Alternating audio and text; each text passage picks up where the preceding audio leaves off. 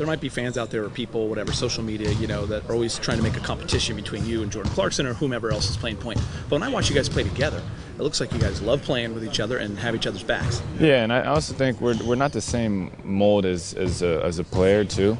I think he's a very talented scorer, and I think we would I'd love to play alongside with them, and when we do, it is a lot of fun. And I know people are always going to draw comparisons or make it a competition. The same thing happened with me in Houston, with me and Pat, who couldn't be more different as point guards in terms of me being a pick and roll offensive player and him being like a defensive hawk. And so a lot of times people don't realize that we can coexist, we can play together, and we enjoy doing it. And so we don't fall into that. We understand.